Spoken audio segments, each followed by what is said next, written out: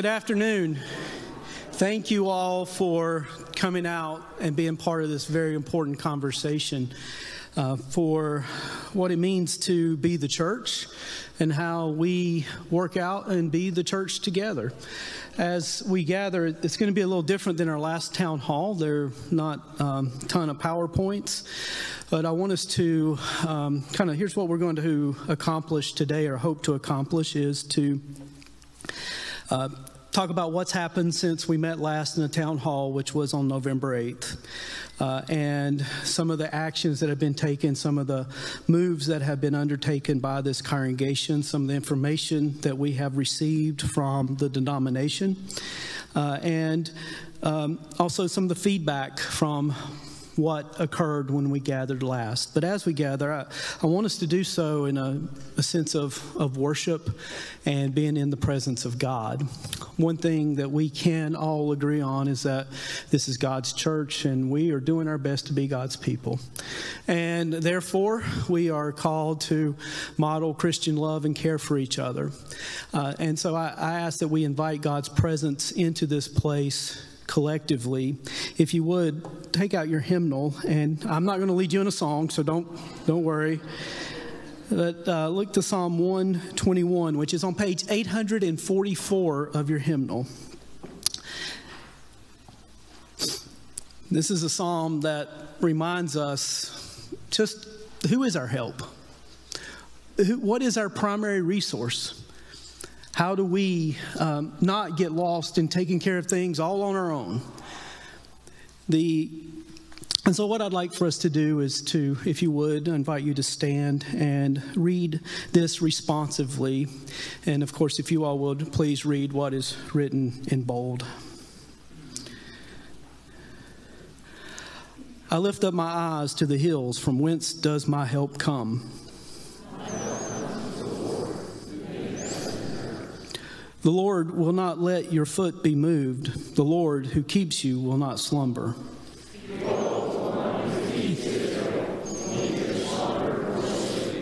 The Lord is your keeper.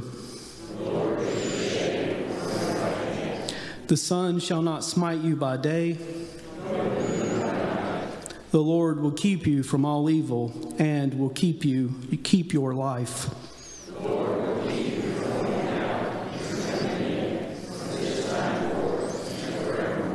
And if you would, turn over to page 881. Many of you will not need this, as this is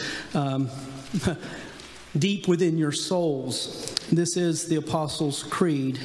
It is the essentials of our faith. What I pray that we can, with no ambiguity whatsoever, agree 100% upon the basic bedrock of Christian faith. Again, we'll be reading the traditional version, 881. Please join me. I believe in God the Father Almighty, maker of heaven and earth, and in Jesus Christ, his only Son, our Lord, who was conceived by the Holy Spirit, born of the Virgin Mary, suffered under Pontius Pilate, was crucified, dead, and buried. The third day he rose from the dead. He ascended into heaven and sitteth at the right hand of God the Father Almighty. From thence he shall come to judge the quick and the dead. I believe in the Holy Spirit, the Holy Catholic Church, the communion of saints, the forgiveness of sins, the resurrection of the body, and the life everlasting. Amen. Please be seated. Let us pray. Good and gracious Lord, as we have gathered in your name, remind us that we are all sinners in need of your grace. We are all people who are on their way to becoming something more than hopefully what we were when we woke up this morning. Lord, help us to hold each other with love, care, and respect. Help us to hear from each other, as ultimately our goal is to hear from you. Lord, you have brought forth this congregation. You called forth faithful people a long, long time ago, way back in 1884, to begin a worshiping body here in this place. And we stand upon the shoulders of those who came before us. And so, Lord, by the strength of your Holy Spirit, as we have conversations about things that can be difficult and hard, we ask that your healing spirit be with us. We also ask that your will be done. Lord, when we gather in so many venues in this place, we pray exactly that your will be done on earth as it is in heaven. And Lord, we need your will to be lived out for the life of this church. May it be so. In the name of Christ, I pray. Amen. All right, so quickly want to give this update. And also want you to know that there is no end time on this. I want to make sure everybody has the chance to say whatever they may feel God has put on their hearts, or ask any question that God has put on their hearts. And I will not be the only one answering these questions. There are many people in here who've done a lot of work to understand this situation. And so answers may come from any quarter. But it's important for you all to know that that we have clarity in this, and that if you have a question, please don't leave here without getting it answered to the best of our ability. We will not have all the answers. You all already know that. But we will do our best, and we will do so in all honesty and integrity, honoring the God whom we worship. So on November 8th, we gathered here. We had about anywhere from 115 people, I think was the number, one count. We had another 20 people or so join online, and this is online too. It's being live streamed, so I know there's some folks who asked for that. And it will also be recorded and placed on the website if you want to share it with anybody at a later time. Again, everything's out in the open. We had a conversation. We were presented a lot of different material. We went through a PowerPoint about basic options that are available to congregations. And the gist of it, just to go over it one more time, is that the United Methodist Church is currently in a time of turmoil. That turmoil is largely centered around what will the church look like in the future. That's a big open-ended statement, right? But some of it comes down to what will be the church's role and how we are in ministry along the lines of human sexuality. Some of the presenting problems are not problems, issues, concerns are: will the church officiate same-sex marriages in the churches? Will pastors be openly professing gay LGBTQ community members? So those are some of the issues. There are other issues about concerns about bishops who have not lived up to the Book of Discipline. Currently, the United Methodist Book of Discipline reads that homosexuality is incompatible with Christian teaching. That's in the rules, and that we do not do marriages or ordination along those lines. So those are some of those issues that are bubbling up, and I hope you're well aware of those presenting issues that we talked about when we gathered on November 8th. We went through all these things. We had some conversation. We had some people state their position from the floor about what they feel and think about the future of the church. And then we asked for your feedback, or I asked for your feedback. You were given an index card and said, basically, write whatever you want to write on it. The feedback from those, and again, this is not a straw poll because we did not ask any specific questions, just opened it up to what do you want to say. And it was interesting. We had, it really looked like a bell curve for all practical purposes. We had about 25 or so people who said we should stay with the United Methodist Church. We even had people on that side who said we should develop a more progressive approach or liberal approach to marriage and ordination. So that was represented in that feedback. We had people on the other end of the spectrum who said that we should leave the United Methodist Church over this issue, and we should disaffiliate. So we had about 20 or so people on that side. In the middle were a whole lot of people who said, well, not sure. Some people said, I think we should wait till 2024, which is when the General Conference meets, to maybe once and all settle this, but if you've been part of the United Methodist Church, you know that we hardly ever once and forever settle anything. So, and we had people who said they were leaning towards staying. We had some who said they were leaning towards going. And so it really was a bell curve. And if there's one takeaway from this, it's that we've got people all over the place. We have people who love God, who follow Jesus, who aren't in the same place on this subject. If there's one thing we can say unequivocally, it's that we all have varying degrees of opinions about this. So that was the overall feedback that was shared with the administrative board. It was shared with our advisory team. The advisory team on November 29th met. They took the feedback into consideration. And the advisory team, this is a team we've had together since 2018 to stay abreast of developing situations within the United Methodist Church. The advisory team, after a meeting, we had about a 2-hour meeting where this was discussed. The advisory team voted to recommend to the administrative board that the church begin the disaffiliation process. That was the recommendation from the advisory team. Is everybody clear on that? So that recommendation went to the administrative board on December 20th. The administrative board gathered to consider that recommendation. And in the meantime, we did get a new piece of information from our district superintendent. Here's the communication from him about timelines and procedure. And there's a copy of this up here if anybody would like it. I'm not going to read through it all. I'll just cut to the chase of what he said. It basically said that the Bishop Carter, the Bishop of the Western North Carolina Annual Conference, and I'll just quote this part, is going to have a called annual conference to vote on disaffiliations next fall, so that churches who desire to leave can do so before the sunset of paragraph 2553 in the Book of Discipline, which is December 31st, 2023. This is an official communication from the district that is making that statement, and it has been entered into the minutes of our administrative board.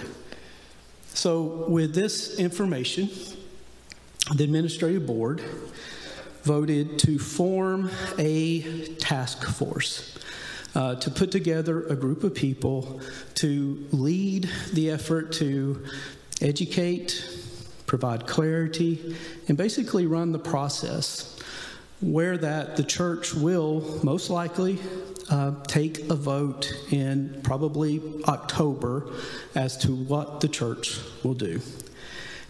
That's where we are right now.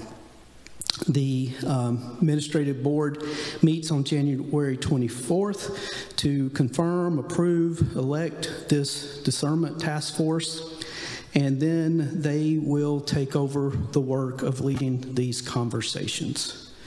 And it will be their job to communicate to the congregation relevant information. It will be their job to answer any questions you may have about what the church does and how the process is moved forward. Again, with the probable vote sometime in October by the church body as to what this church will choose to do. Any questions? I know that's a lot, but any questions anyone has about where we are right now? Okay, Carrie? David, you take the mic.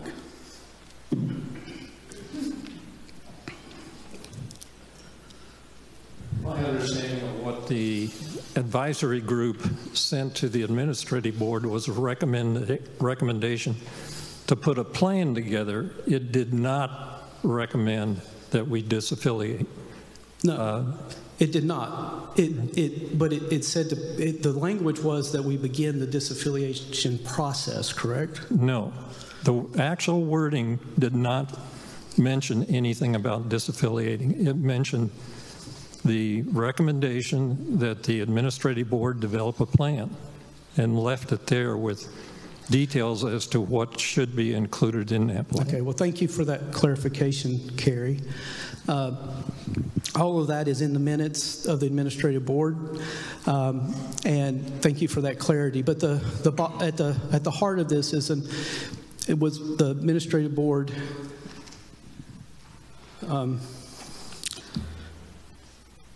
The administrative board.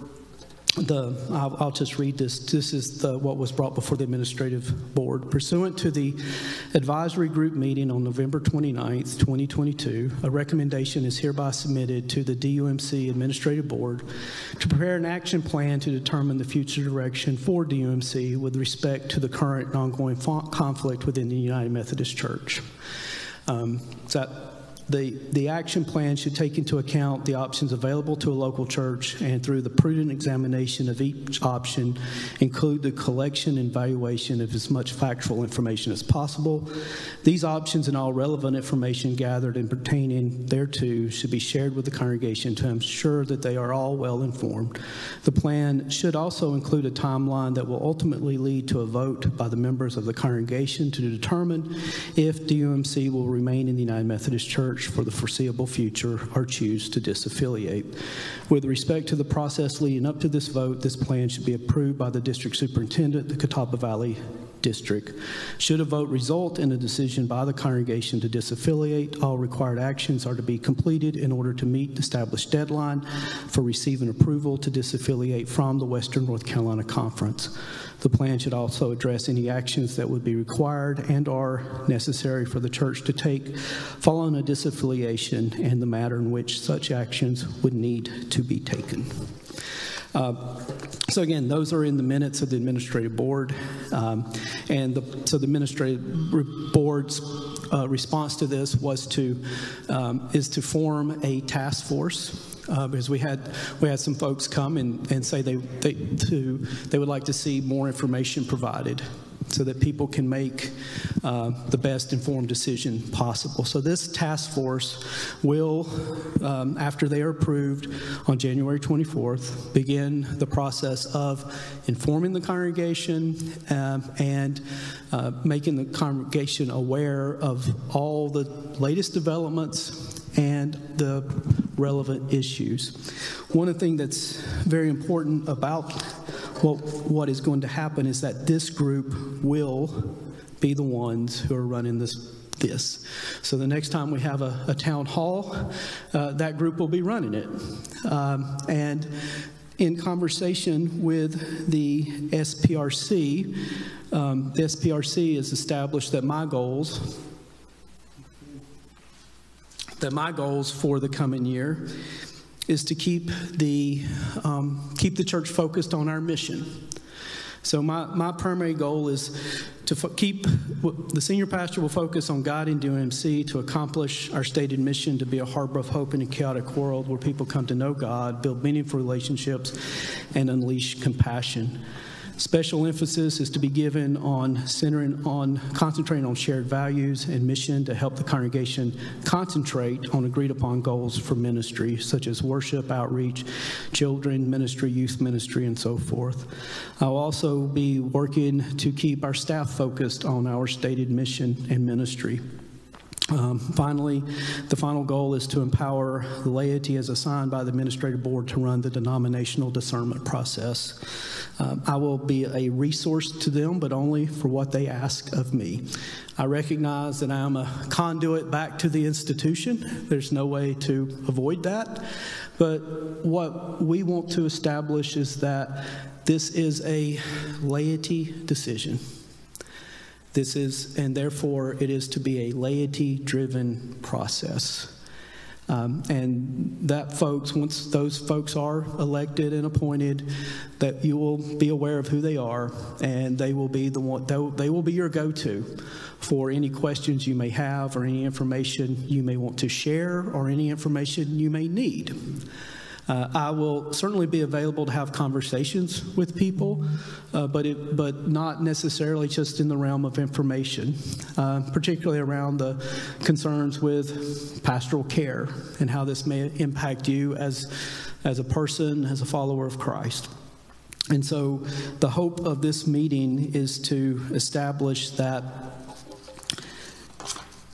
we are entering into this time of information sharing. We are entering into a time of discernment, and that it will be a lay-driven process that I and the staff will resource as needed, but we will not be the ones driving the process. Any questions about that, Aaron?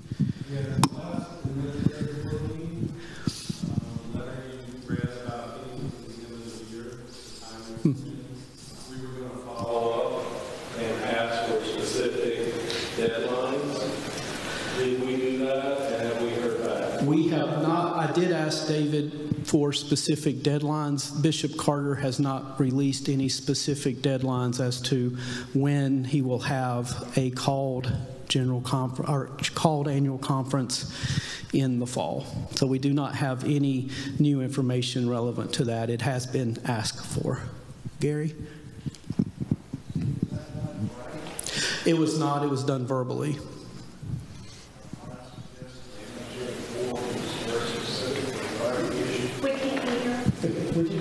So what Gary is asking for is that we request the date of the called of what David Christie's promised in his communication, that the administrative board write to the DS and request in writing the date when that will be. Is that correct? Well, during the discussion, there was some question in the administrative board with the groups there about how much time the conference would take to process if we decided to disaffiliate. So the purpose of that letter was twofold. One, to thank them for giving us a decision, which they have done, that the bishop would hold a special conference. But secondly, I'll use the word to pin them down on a last date that we could request disaffiliation. So I'd certainly request that that letter be sent. All right, thank you. I have a quick question. I can probably be loud enough. It's harder to hear on that Okay. side. It's also helpful for the live stream so that people online can hear. No problem. Do we not feel like a vote from the laity in October is maybe cutting it too close? That should maybe be moved up to sometime during the summer, or? It could be. It would be up to that discernment team to set that. October would probably be the end of the time period. It certainly could be moved up to an earlier time if the team feels that is needed. That was a specific reason to have that letter of thanks to them in a very positive way. Right. But also to ask the question, and it'd be a legal document, what is the latest date we can make a decision? Frankly, I made the motion, and that's why I made it, to try to pin them down to a specific date. Okay. Steve? Oh. With regards to the task force, I was curious where those nominations were coming from, who was going to elect that. So we did have that conversation at the board. There are a couple of ways the primary way that people come into leadership in the United Methodist Church is through nominations and charge conference election. So what we decided to do was to appoint our lay leadership, which primarily is Hap and Dennis as board chair, lay leader, to nominate people who are already within the existing leadership structure to serve in that role. The goal, and we've had some conversations about this, is to represent the church as a whole. Again, we have a church that has a wide variety of opinions over what the best thing to do here is. We have various opinions based on age, We have various opinions based on profession. It's just all over the place. So what we want to do and what we're striving to do is put together a group of people who represent the totality of the church, from people who have children to people who are retired, and so that we can, people who sing in the choir and come to 8:15, or people who come to 9 o'clock, people come to 11. We have a lot of different aspects to this congregation, so we're working really hard to make sure that all voices are a part of this. I just want to go back to the comment on the when to take a vote. A church that we're still with, but hope to eventually transfer our membership down here, just disaffiliated, and it took them almost 2 months to do the paperwork after their vote before it could go to the charge conference. So there is, and you can find this document at the back as you leave, there is a process that has been established by the annual conference that details the different steps. One of the big considerations is if a church does choose to disaffiliate, it creates a whole other decision making process. If you choose to stay, well, there's really not a lot of decisions to make. If you choose to go, then there are decisions about, one, how do you fund? And that was presented last time. The last figure we got, and this will be updated, was $540,000 for the price of disaffiliation. That there's a good chance that will go down because it's based largely on pension benefits and liabilities and interest rates. Higher interest rates, lower pension liabilities. That number will be regenerated by the treasurer of the annual conference, but there will be a substantial sum of money that would have to be financed. And then other decisions such as where would you go? How do you find a pastor? Do you join another denomination? Do you become independent? All those are other points of decision that would be enacted if disaffiliation was decided upon. And the number for disaffiliation is 66.7% of, I don't know who the 0.7 person is who votes, but it's 66.7%, or 2/3 is the number it takes for a church to disaffiliate. And those who vote are professing members of the congregation. Just one more comment on the timetable, because I think it is very important. I read somewhere, and there is some misinformation out there, but in a correspondence from, I think, the DS, it stated that once a church votes in the church conference, if the vote is to disaffiliate, the annual conference is asking for a minimum of 120 days from the time that vote is taken and read until it can be approved by the annual conference. So we're looking at 4 months from the time that we make a decision and take a vote. So we need to back our schedule from there. I mean, if the call special conference is October, we would need to have the vote no later than June to meet that.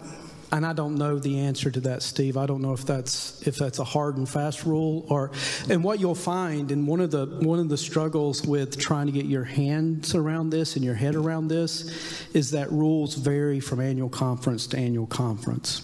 So the rules that are put in place in North Georgia can be different from what they are in Western North Carolina. I don't know the answer to that, but that would be something that this group of people would need to figure out very quickly, because it would impact then the timeline of the process. Steve, any other comments? Yeah. So that is exactly why the motion was made, to send a letter to pin them down so there's no speculation and we have a definitive date for cutoff. And again, I'd request that letter be sent. I have two questions. One of them is, my understanding of the process for initiating a disaffiliation would start with sending a letter to the district superintendent, and he would then approve the plan that the task force would be preparing. Is that correct? As best I know, Kerry. Okay. And the second question is, after the task force prepares a plan, is it correct that that plan would go back to the administrative board, and it would be the administrative board that decides to proceed with disaffiliation? Ultimately, it is the administrative board who decides whether to begin to proceed with disaffiliation or not. When does it actually come to a vote of the church members? So that's part of what we're trying to figure out. If, let's say, for instance, if what Stevenson has said applies to the Western North Carolina Conference, which personally I don't know if it does or not, it would depend on that date and then work its way back. So it could be, again, a vote could be as early as June, or it could be as late as September or even October, depending on what the annual conference dictates for their needs. In addition to what Gary is recommending, which I strongly support, I think the task force ought to move as quickly as possible. Typically, a discernment process takes a minimum of 3 months, and then you have another 2 months typically to process through all the other requirements that eventually get to the point where an annual conference would take a vote as to either allow or not allow a disaffiliation. So timing is real critical, and we're at the point where we need to move on putting the plan together. And I would make the comment, add to the comment, that this is all pertaining to paragraph 2553. Which currently is the only means of disaffiliation available to a local congregation. General Conference 2024 may or may not make other provisions. We do not know that. So as of now, the only thing in writing is 2553. But General Conference 2024 may provide or make other pathways. Those are yet to be determined. And the only body that can make decisions for the United Methodist Church is the General Conference, which is scheduled to meet in May in Charlotte, May of 2024.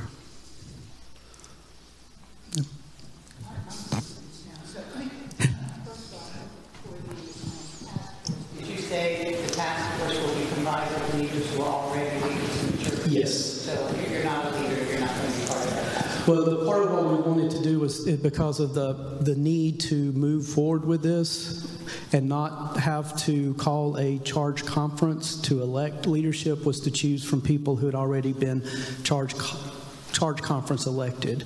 It doesn't mean that the task force will not and cannot convene listening sessions to hear different opinions. It just means that the particular people who will be charged and empowered to run the process will be selected from existing leadership. If the congregation meets and votes and 2/3 vote to leave, then that's it. The administrator cannot overturn that, or they can't, because you said the administrator is the one. They are the ones who would make the decision to begin the process. Oh, I'm sorry. So, Nancy, would you please repeat that? Sure. Basically, what I was asking is who makes the decision if the congregation votes and 2/3 vote to leave, can the administrative group overturn that? No. The structure in our church is generally everything we do is done underneath the work of an administrative board. We do once a year have an annual charge conference, which is called by the district superintendent to elect leadership and approve certain things for the coming year. So if you look at various levels of authority, administrative board is one, charge conference is another. This would be a church conference, which is the highest form of decision-making that a local church can convene. And so once a church conference made this decision, no lesser body, so to speak, could undo it. Hi, I would just like to suggest that maybe we move forward with obviously the committee, the education, the discernment period, and be a little more proactive and maybe look at doing that vote on the earlier side, just in case there's a tighter time frame than we're looking at, or in the event that we have the vote and the church votes to stay with the Methodist Church. Then we can put all of that to bed and not be discussing this for months on end. Right. Thank you. So. No, and that's part of why, part of the goal here is to give this to a group of people that is their focus. I do not want to be, nor do I need to be the one driving this process. So it needs, this group of people will be empowered to pick this up and to begin expediting this as quickly as possible. Barbara, Liv? And I certainly agree that the education process is what we certainly need to go through. Can you also please explain what the other main issues are facing the UMC rather than the homosexuality part? Because it seems like that's where we're getting clogged around the axle. But there are other issues. So, and that's and some of that is, so there's concern among some people. And again, part of the difficulty in the UMC is that so much of this exists from conference to conference. That each conference has its, even though we all have the same book of discipline, we all have a slightly different conference culture. It's kind of like why you have a different culture at Denver United Methodist versus Fairfield or Bethel or Webb's Chapel or Salem. And so typically some of the struggles we've had is this idea of what constitutes the core of Christian doctrine, what constitutes the core of Christian practice. And those are, and in some parts of Methodism, some people have moved to a very progressive understanding of that. Others have adhered to a much more conservative view of that. That's part of what the United Methodist Church has struggled with really since 1968, when it moved from the Methodist Church to become the United Methodist Church. What the United Methodist Church has tried to do is to hold to the essentials of the faith and leave room for disagreement among other things. And the question then is, are we held together by what we agree on, or do we divide on what we disagree on? And that's been an ongoing debate in the church for a long time. And that's part of some of the things that hopefully as we go through this educational process we'll explore. And of course you can find lots of different opinions out there and lots of different things. Part of the goal of this group will be to provide the accurate information so people can make an informed decision. But there are, the presenting issues tend to be human sexuality. The other issues deal with authority of Scripture, the role of bishops, the role of a general church and general church hierarchy. How do you understand the work and person of Jesus Christ in this world? And those are things that historically have been have been part of the Christian story since the very beginning. If you look and read through Paul's letters, most of Paul's letters are written trying to deal with one dispute or another in a local congregation. 1st and 2nd Corinthians, which is actually probably 5 different letters, almost every piece and part of 1st and 2nd Corinthians deal with this or that of Christian practice and behavior. So it's not new. We're not the first people to ever gather in a Christian church and discuss differences of opinion, thought, and theology, but just know that that is part of it. That's part of the larger conversation as well. Those who are seeking to disaffiliate are doing so with the concerns that the church has gone too far to the left. Those who are seeking to stay often say, well, but can't we agree on the essentials and leave room for disagreement on certain things? And that often becomes a private and individual decision. So I don't, does that answer that? It was a bit of a diatribe, sorry, Marilyn. But there are larger issues that are cultural issues. And that, again, the United Methodist Church isn't alone in dealing with these. Every congregation, whether they have dealt with them or will deal with them in the future, will deal with issues of understanding of who is Jesus? How do we understand the transcendence of God? How do we hold to the resurrection? How do we be faithful? Those are questions that have been asked at least for 2,000 years. So we're not alone. Barbara? I'm confused about taking a vote. Like, what is the process for the decision to make a vote, and who makes the decision?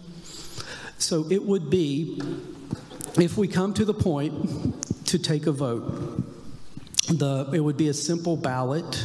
And the ballots that I've seen from other congregations are simply, do you want to stay in the United Methodist Church, or do you wish to disaffiliate? The ballot, by the way, has to be approved by the DS. But the basic way that would happen is those who are members, basically your name's on the roll here, and that includes our latest confirmation class on up.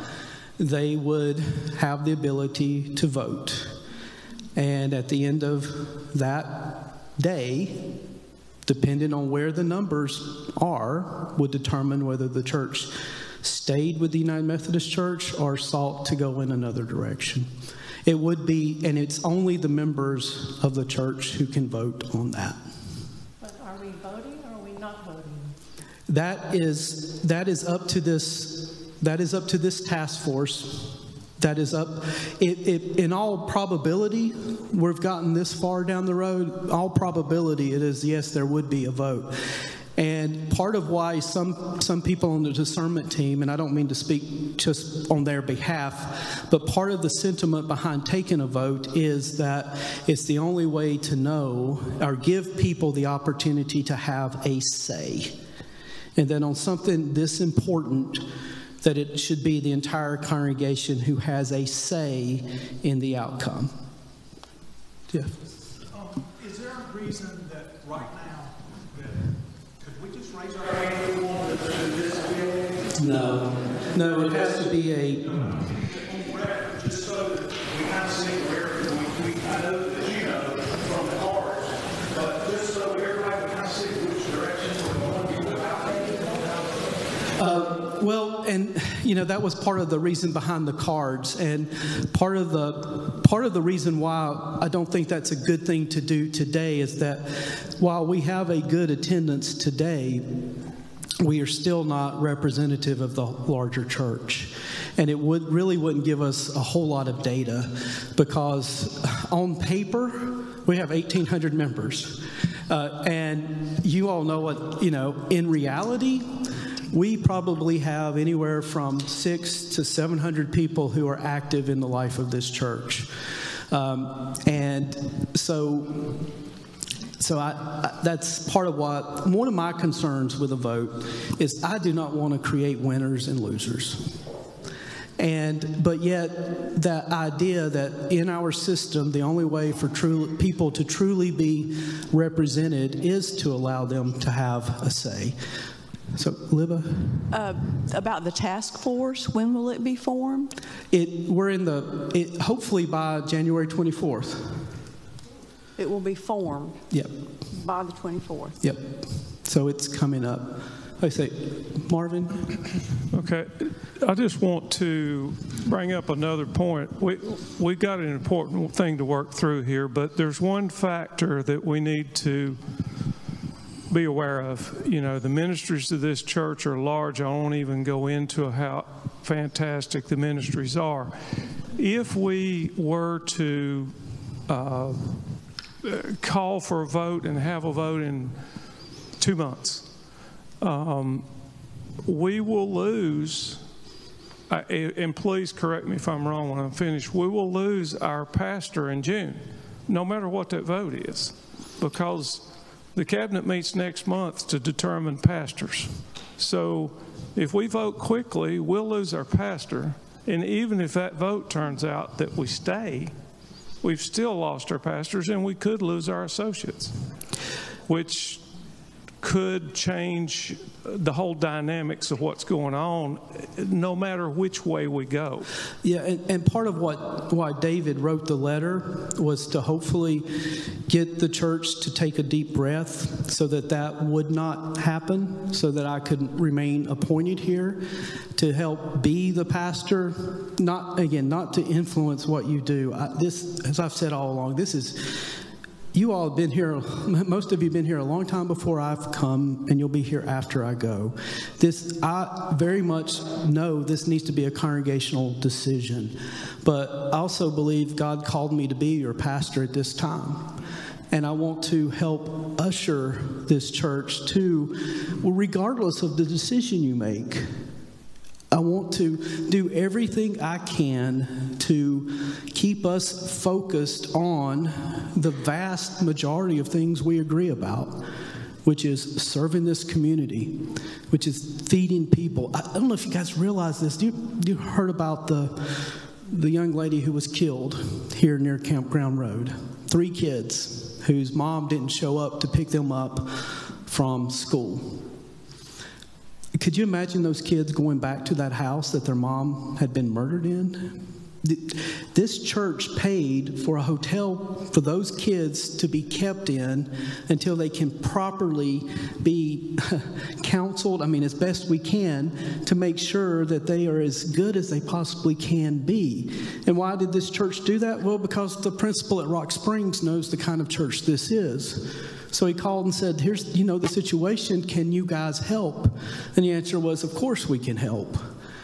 Those are the kind of things that hold us together. The service to this community. The kids who will eat dinner tomorrow night or tonight because they had backpack over the weekend. Those are the things that's what I see as my role in this. I want you all to run this process. I want it to be, certainly to be fair. I want it to be, I want everybody to feel like they've had a chance to have their say. But I want us to stay focused on the work of Christ in this community. And make sure that the enormous good this church does not diminish. So that's part of why I was relieved when David sent that note saying the bishop will. And again, we'll get all the guarantees and assurances.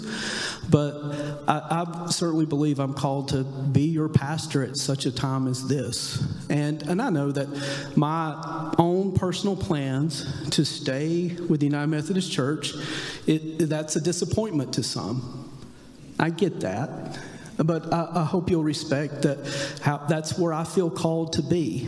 That doesn't mean I'm not going to help you get where you feel called to be.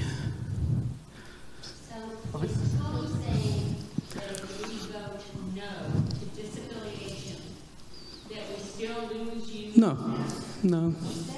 Well, no. If the board had a move to take a vote this spring, then the bishop would have reappointed me. But that did not happen. So it is not correct that however we vote, we lose you either way? No, if you wait to the fall and the church voted to not disaffiliate, then I would remain your pastor. But if the church moved to a vote, let's say March 1st, and began the process today, they would reappoint me somewhere else. The two-thirds figure that you talked about, is that based on the people that are present at the vote, or 1,600 or No, 600? Or it's based on the people who show up that day. If 10 show up, then two-thirds of 10. If 300 show up, so that it's based on the number of it's based on the number of ballots cast. Bradley. Hi. Going back to Marvin's point and then kind of what we've been kind of chatting a little bit about, can you speak to how if you vote to leave, what that looks like for the staff, not just for you, but the other staff? Because I know where I go to church, we have a large staff where some of our ministers are appointed by the conference, but others are hired as if they were applying any other business. So how would that affect not only the staff, but also your role, and also going to Marvin's point, that timeline depending on when you decide to do this vote? Well, the staff of the church, outside of me and now Ben and David, so the three of us are considered under appointment. Ben and David would have their own decisions to make about where they feel God is calling them.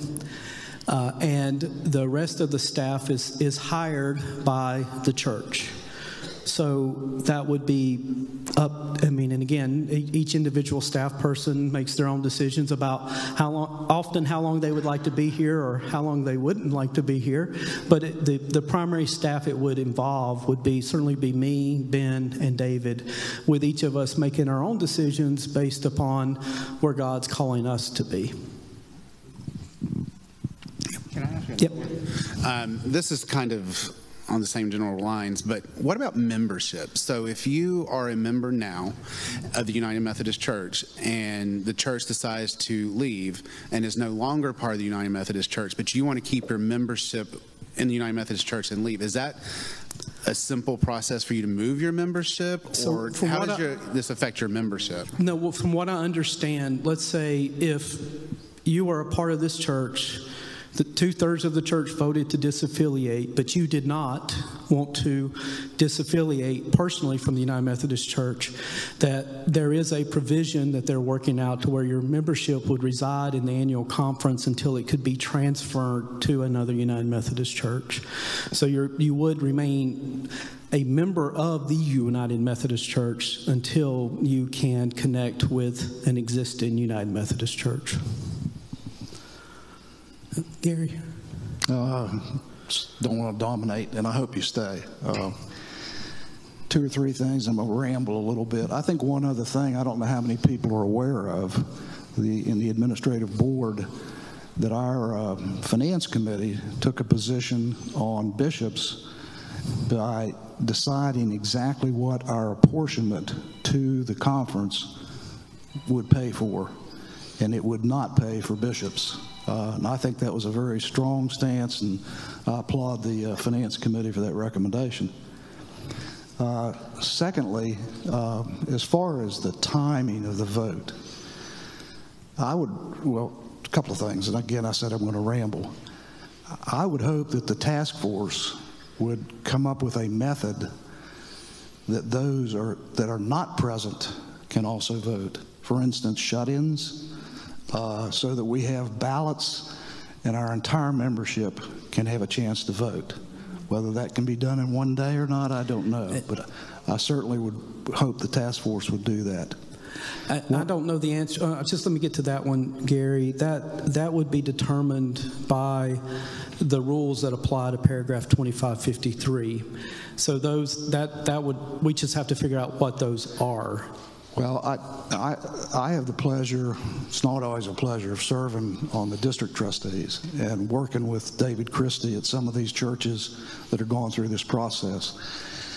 And I can assure you that the executive committee of the conference has been very willing to, I don't want to say bend the rules, but assist churches in this and not be overbearing. For instance, we are actually allowing churches to sell their parsonages to meet the financial obligation of disaffiliation, which is kind of against the rules, but the executive committee of the conference decided to help. So I think they'd probably allow a bending of the rules for the full congregation to vote. I also would ask the task force to invite other denominations that we might want to consider joining in to educate us. And the final thing I'd ask everybody to do is to read the discipline. I was caught off guard in one of the meetings that I had to handle for David, and was asked the position of the Methodist Church. And I wrongly stated it. And I told that group if I was wrong, I would come back to them, and I did. And I had to read the discipline again to find out the position. Those of you that have not done that, please take time to read the social principles of the United Methodist Church, which would also give you information on what you're voting on. Thank you.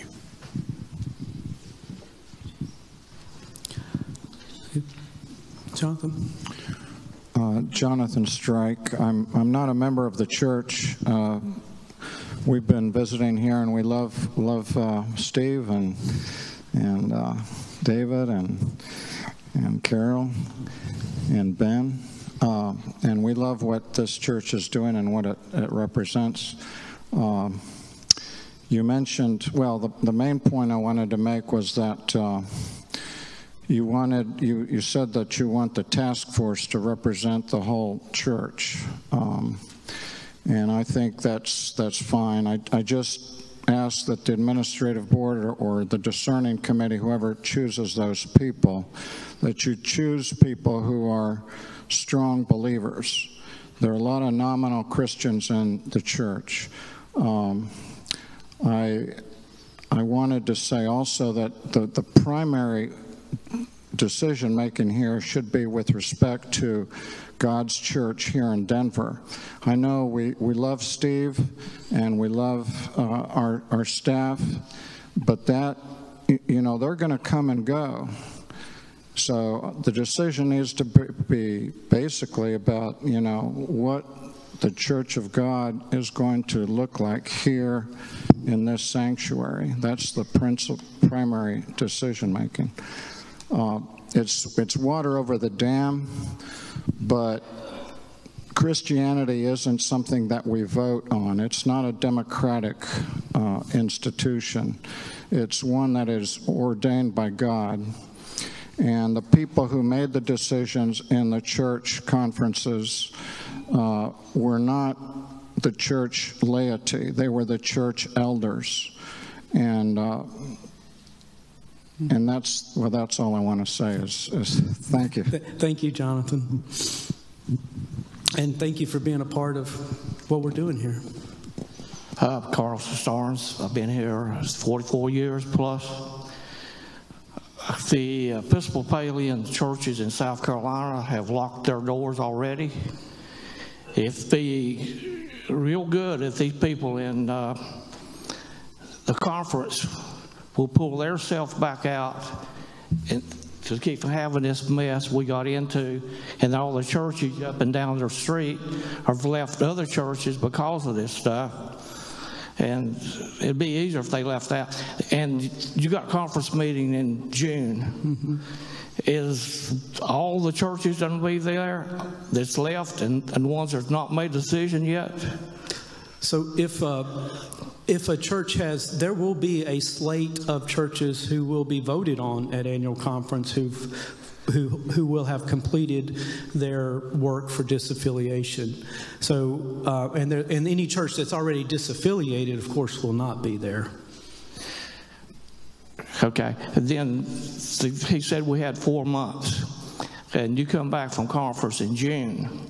You should have a meeting sometime in the next couple of months after you get back from conference in June, before the 4 months ends up in December.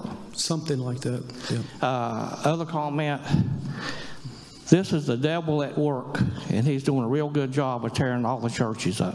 I think we can all agree on that. I was ordained under the Book of Discipline, the 1992 edition, and I chose to be United Methodist Church. I took vows to support the United Methodist Church, and it troubles me that we're at this point because, again, we all knew what we were getting into when we joined, but also understand that the work of God in this world is sometimes it breaks stuff. I don't know how to explain. We'll get into more of that later, but I just pray, and I know this is that we can hold together because, folks, you have an amazing thing going on here. You have people who genuinely love each other, who care for each other, who honestly want to make this world a better place, who are earnestly striving to follow Jesus Christ as Lord. And Jesus talks a lot about you decide what something is by what it produces. And he asks over and over again, show me the fruit, and I'll tell you what kind of tree it is. That what God is and has done in this place, we have to be on guard to not allow that to be disrupted and corrupted. Because you're exactly right, Carlton. This is a big win for evil. It's a big win for Satan. It's a big win for all that would oppose the work of Jesus Christ in this world, that we're in here talking about this today instead of talking about how to make disciples. So my goal is to keep us focused on making disciples. Again, you all, this is your church. And Jonathan's exactly right. It is, I've been here. I'm in my 7th year. It's hard for me to believe. Even if I stayed all the way to retirement, that's only 6 more months. No, I mean, I don't think so. No, but even if I stayed all the way for 12 more years till I'm 65 years old, that's not long in the life of a church. You all are the church of Jesus Christ. You all have to be empowered to decide and be clear about what this church is. My hope and prayer and here is that this probably will come to a vote. I think it's certainly moving in that direction. And when that happens, what happens when there will be someone who ends up on the opposite side? There will be someone who votes to stay. There'll be someone who votes to leave. Does that mean, regardless of what the outcome of the vote is that this church blows up? It doesn't have to.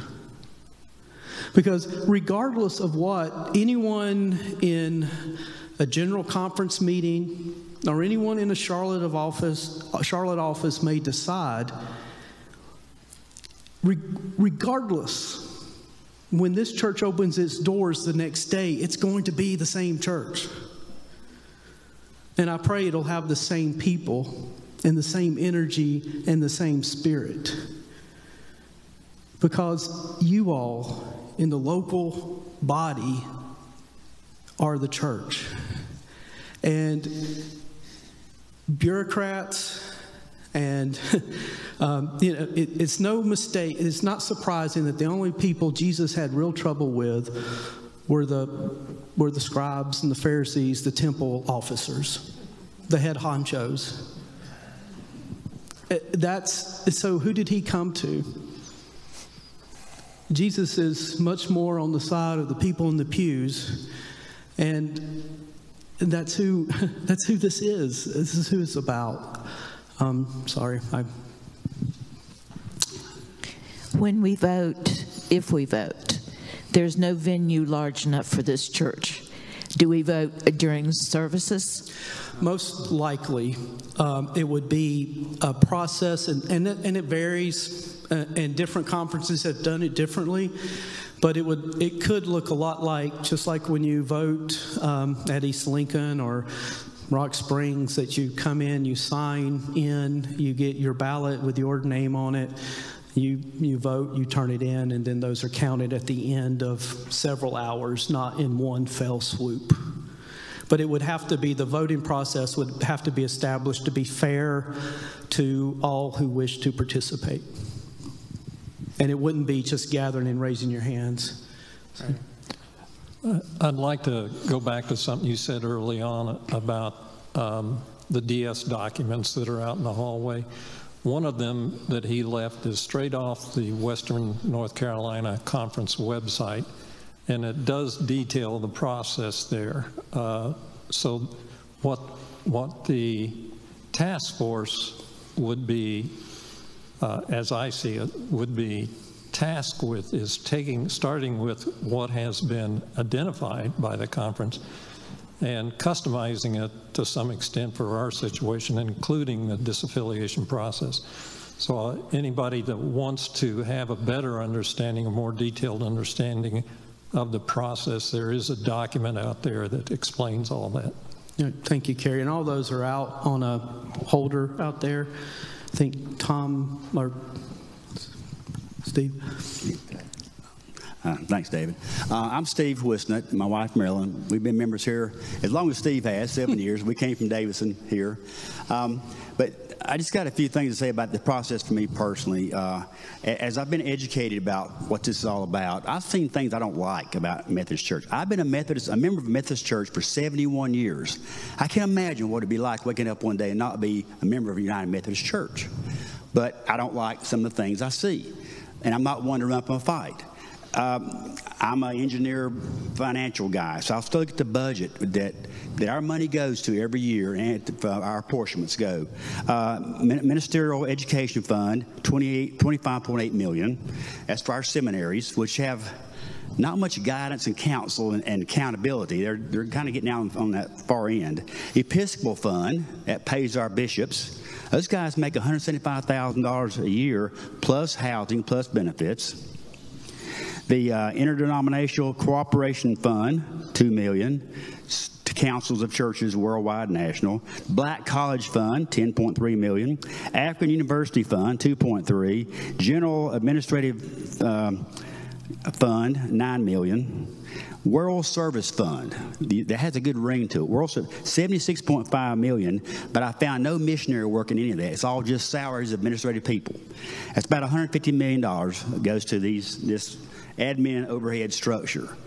That's not a good business model, in my opinion. There's a lot of overhead, so to speak.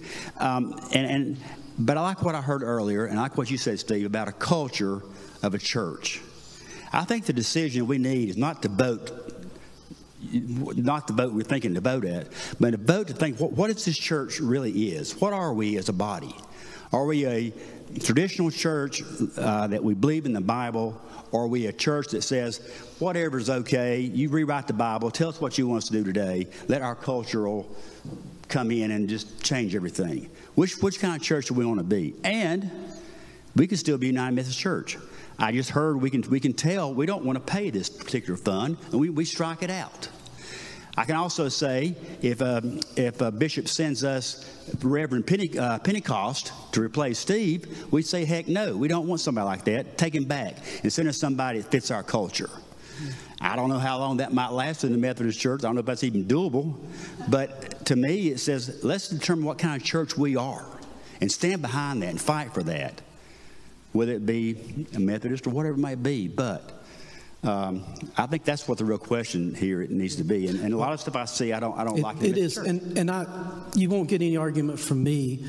Part of why I feel called to stay United Methodist is to be part of some changes, and some of those changes are that we are upside down. The larger body it's a lot like the United States government. How many of you all feel like you're represented by the United States government, or do we exist to support them? And there's a lot to that. There's a lot of, and my prayer is that the United Methodist Church doesn't waste a crisis and makes the needed reforms.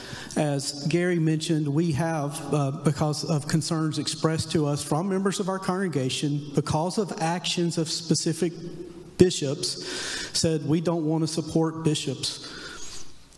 We've also said the administrative fund that is largely bishops. Those are other decisions that as we go along and have conversations, we may make other decisions. For our part, about $30,000 a year goes to the general church out of our particular budget. But we have say in what we can do with that, and we're beginning to exercise that. So just know that there are people paying attention to that, and there are people who care about that. I just wanted to say something to speak to what the gentleman just spoke about. I've loved Jesus since I was 5 years old. I chose him when I was 5 years old. I didn't choose being a Methodist or a Baptist or whatever. I chose him. And I hear a lot of talk about the Book of Discipline and a lot of talk about being a Methodist. But I think ultimately it comes down to what God has said and what he says in the Scripture. And I think we have to look at the Scripture. It's not gray like a lot of people want to say it is. It is black and white. And it speaks to the things that we're talking about. And some of the things that they're trying to incorporate take away from the Scripture. We recited the Apostles' Creed at the very beginning. And in that Apostles' Creed, it says that I believe in God the Father, Almighty, maker of heaven and earth, and in Jesus Christ, his only Son, our Lord, in the virgin birth. And it says other different things. And I've heard, I don't know this is true, but I've heard they're trying to take away the very foundations of what we believe in the Scripture, even to the point of the virgin birth. I think we have to think about what's in the Bible. So the restrictive rules of the United Methodist Church will never be changed.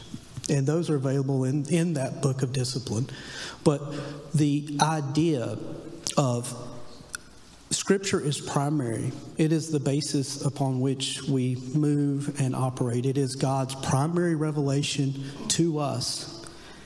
Each generation has had to reckon with what Scripture means and how we understand Scripture to be lived out in practice. There's some of that going on here. And when I hear some people say, well, they've changed the Bible. Well, no one's changed the Bible. And they have, but we do have, there are places where people who love Jesus, who love Scripture, honestly disagree. And it's very hard for people to believe that someone could love Jesus and disagree with them on some things. What's frustrating to me as a pastor is the things that we agree on is overwhelming. It's overwhelming. And there have been times in the life of the church where people have struggled in ways to reckon with Scripture. This church was founded in 1884 as a Methodist Episcopal Church South. Yeah, any idea anybody knows what that means? That means the church split north and south because the Methodists in the South believed that Scripture said it's okay to own slaves. Fought a war over it. So I'm just saying there are places. I grew up in a church, in a tradition that took the Bible and beat the living daylights out of you with it. I didn't know God loved me. I thought God was trying to catch me doing something wrong so that I could be consigned to the depths of hell. That's a particular scriptural interpretation that I personally didn't agree with. There is a way to faithfully hold on to each other, to understand Scripture, to interpret Scripture. And I don't care who you are, you're going to interpret Scripture based on the lens through which you look, based on where you were born, based on how you think, based on where you went to school. I remember having a conversation with my brother. He's a diehard independent missionary Baptist, and he was ranting and raving about people drinking beer. And I asked him, I said, so if you grew up in Germany and beer was just part of your culture, what would you do? Well, they've all got to be going to hell. I'm just saying, again, I don't want to sound condescending. What I want to do is lift up that people of good faith, people of integrity and love and compassion, that there are places where we're not going to agree on everything. One of the reasons I chose to become a United Methodist Church is because it was that type of church.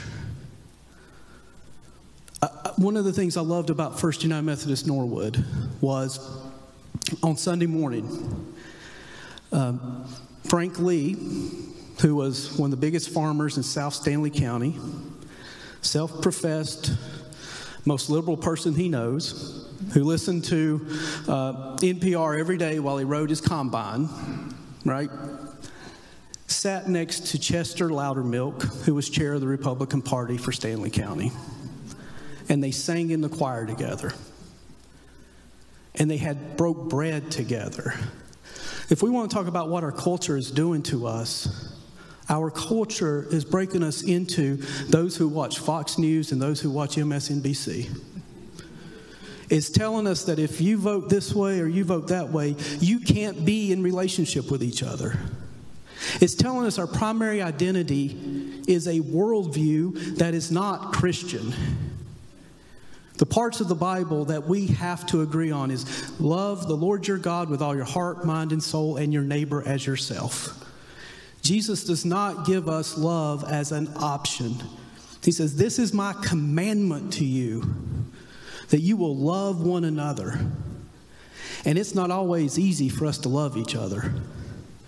Believe it or not, there are days where I'm unlovable. And some of you are easier to love than others. And the reason I'm offering that out there is that I think there's an antidote to this impasse. And that antidote has a name, and that name is Jesus Christ. And some of this gets almost down to middle school. Like, well, I can't go down to the hardware store because somebody heard I went to United Methodist Church. They're going to think I'm a liberal. Well, it's not middle school. Why do you care what your neighbors think about you if you're following Jesus? Are we willing to risk radical love for people? I'm not advocating for changes in standards. I'm not advocating we do anything different today than we did yesterday or the day before. I'm just asking, can we hold on to God and love and what Jesus teaches? And if we want to get down to parsing out Scripture, we can eventually parse ourselves into smaller and smaller communities until we're all out there agreeing with an audience of one, which would be ourselves. So I know, you know how I feel. I've been straight up with you. I believe I'm called to stay in the United Methodist Church for these reasons, because I like being a part of a larger body that doesn't always agree about every little thing. And there's work to do in the United Methodist Church. There's a ton of things to reform. But from my point of view, I think my voice matters in that denomination. I do want you all, without a doubt, to do what you need to do to be clear about who you are. And as long as that's following Jesus, you're going to be okay. And we're all going to be okay. As we go through this discernment time, as this team runs this, please pray for each other. Something else Jesus tells us to do. Pray for those who don't agree with you, and maybe even seek out conversations with people you know may not agree with you. You might be surprised. You might be surprised at who may not align with you on everything, every matter of belief. I believe God can shape us in incredible ways. This is a time of wilderness. This is a time of testing. What are we going to learn? I pray that we learn how to be better followers of Jesus. Can I come up here and preach a little? I'm John Walker. We've been in this church for less than 6 months, and we're lifelong Methodists. But I'm not sure we're members here yet, so I better join up so I can vote. Vicki over here, we have been very impressed with the church here, with the love, the compassion, the service that y'all have done, and we don't want to mess up a good thing. When you think about it, we can have compassion with conviction. We can have compassion for homosexuals, compassion for bisexuals, compassion for the handicapped, compassion for the physically fit, compassion for the ignorant, compassion for the brilliant. We can have compassion for everybody if we have conviction in the Scripture. We can have both. Now, I don't believe in running away from anything. I believe in standing and making changes in our own denomination. If we run away, we are being cowards. We can continue in this church to be loving, to be kind, to be compassionate, and to stay united Methodist with the basic beliefs that the Methodists have. So I would plead for you to have courage of your convictions and to have compassion and also conviction in the Scripture. And I think Yogi Berra, that great philosopher, Yogi Berra said it best. When you find a fork in the road, don't take it. Thank you, John. Are you sure you want to follow that, Tom? I don't know if I should follow that or not. Tom Wallace here, and I have one request and then one question. The one request is, first of all, would you all please look around at everybody around you and notice how many of us have gray hair, okay? So I really encourage the task force to make sure that either we have representatives of some of the younger folks or at least listen to them and have their voice be a part of this. If for nothing else, when it comes time to vote, if we vote, I want to make sure that they're here too, so they can participate, because they are, sad to say, in 50 years, they're the future of this particular church, and we need to have them involved. I know they are involved, but I want to make sure we go out of our way to make them involved. Second one, this is a question. When I think about if we come to a vote, the decision process, every one of us makes the decision in a different way and has different values on different things. Some people, honestly, are going to say $542,000? No way. Some people are going to say, are we going to lose Steve? No way. But all of us will have all these factors in our mind trying to make the decision.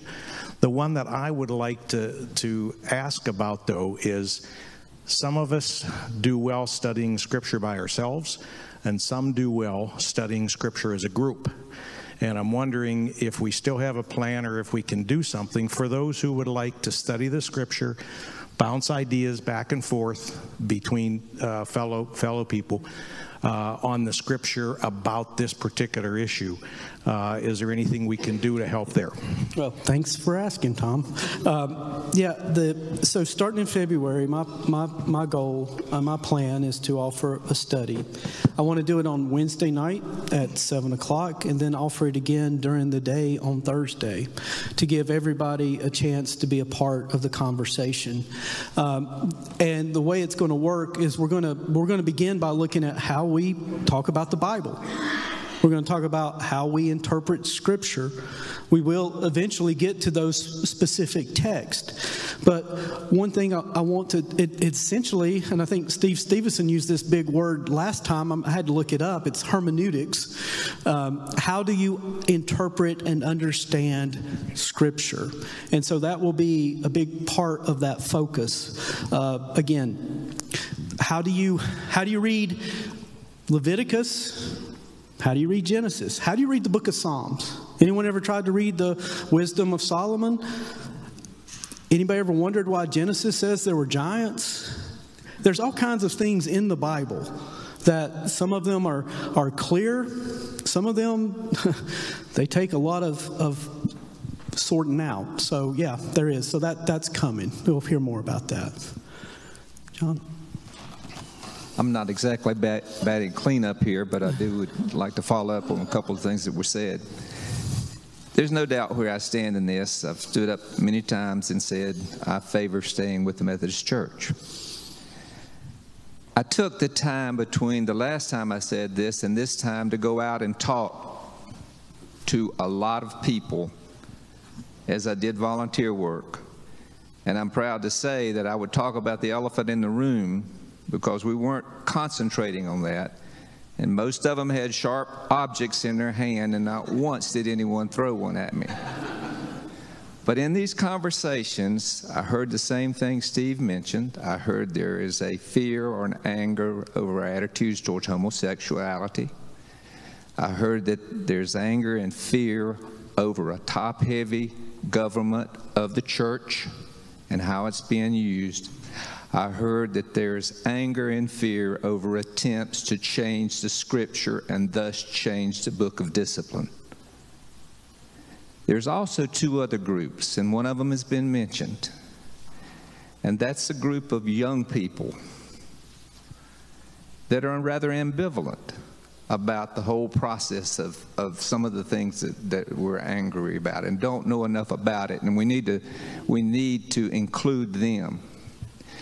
There is another group, a group that loves God's place, loves this church, that have memories of some of the best times in their lives and some of the most crucial supportive times in their lives. They have loved ones buried up here. They are in anguish because they don't know where they're going to go, except they want to follow the place. I feel a little bit like the cowboy when I walked in the room and the stampede has started. I've heard people say, we need to disaffiliate. I ask and plead with you, do more than just say disaffiliate. Tell me where you're going. Tell these people I mentioned where you're going. Are you going to join another denomination? Are you going to be a standalone church? One thing I do know is that the United States government was founded on a revolution, but that revolution had a basis, and that basis was they were prepared. They had leadership in place. They wrote a Declaration of Independence, and they had France pumping the money into it, and we succeeded in leaving. But if you have a revolution where you just say we're leaving and then we'll decide what we're going to do, one, you're going to miss out on some votes, and two, your opportunity for making it is greatly diminished because you don't have that organization set up.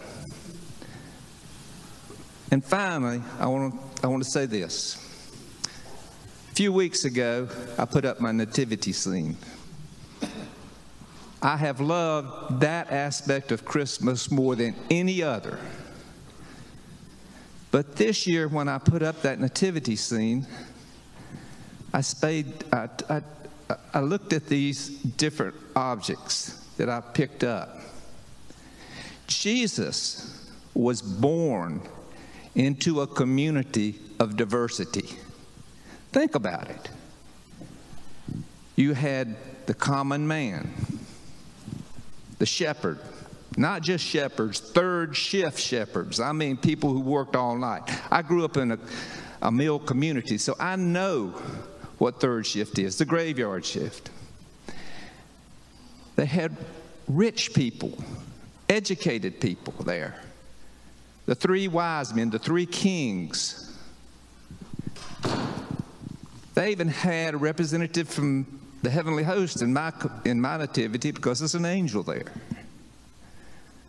Of course, there's some animals. And then you have a teenage girl who, for all practical purposes in the community, was impregnated, and an older earthly father who had every right to take his Bible and have her stoned, killed, because she was having a child out of wedlock. Now that's what Jesus was born into. Later on, he goes out and he starts forming his own community. And that community included, first of all, about 12 years old, or bar mitzvah time, the members of the church, the key leaders of the church. And he discussed things with them. And his parents came and said, "What you doing over here? You should have been home with us." Later, he picks his disciples. Who does he go for? Diversity. He went first for the fishermen. But not only fishermen, they were people who were part of a family business. Because some of them said, "Well, let me go back and help Dad get this together before I go." And they said, "No." He said, "Come on." Government employee, tax collector, a zealot, and a thief.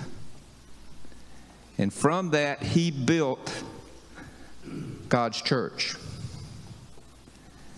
If you think a little bit further, Paul, who we are claiming says this about this and this about that, he was a one-man denomination.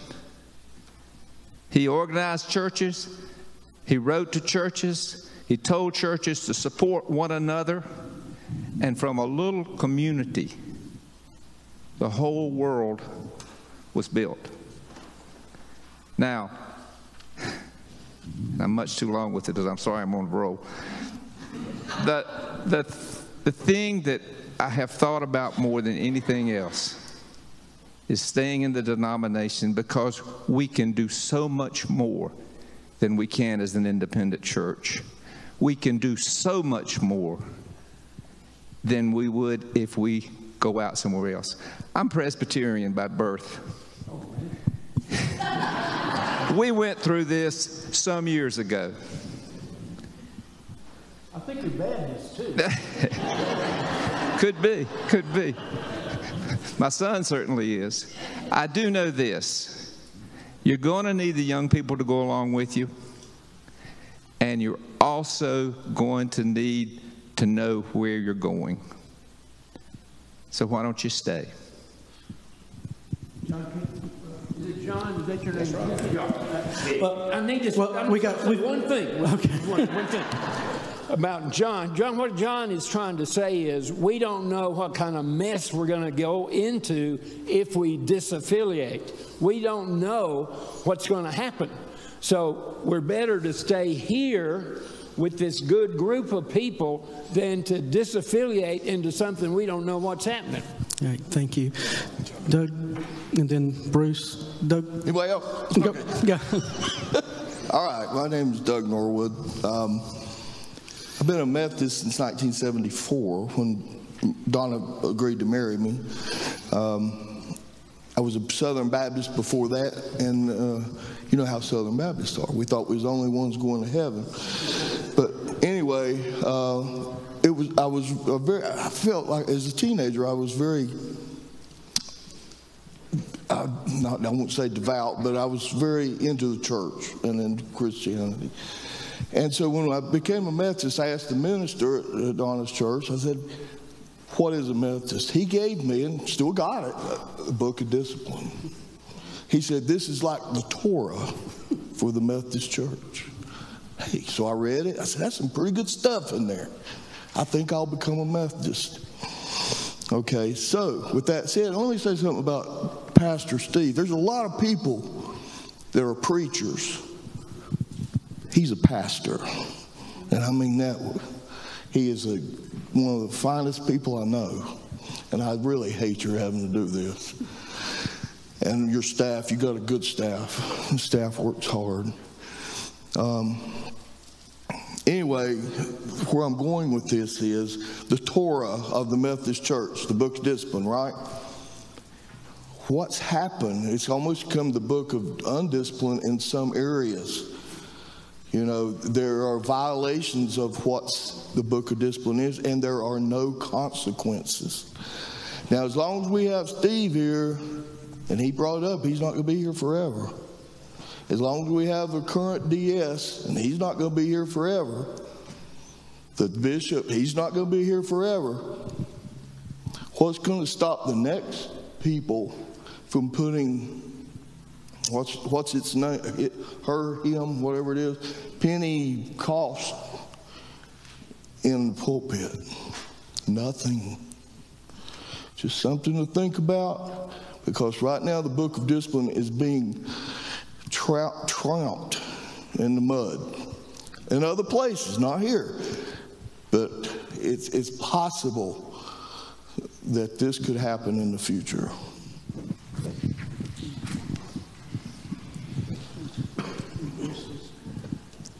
I would like to point out one thing. This is kind of as a tag on to what John Free said.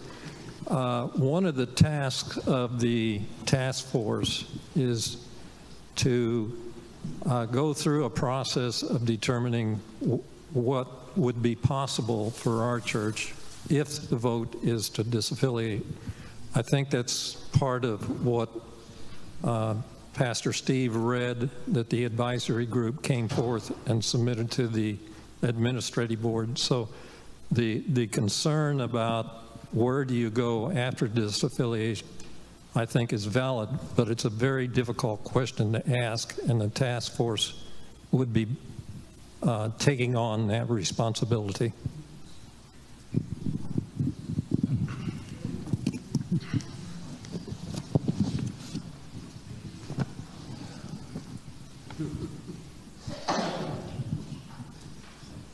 Hi. This is probably one of the hardest things I've ever been through. I've been through cancer, I've been through war, and this has really torn me up, what our church is going through right now. I've listened to both sides of this. I am part of a group that has been studying this. This man right over here has been studying it for 5 years. I want to know, how many people have an idea of what happens if we disaffiliate? How many know what happens? Very few of you, because you don't know. You don't have the information.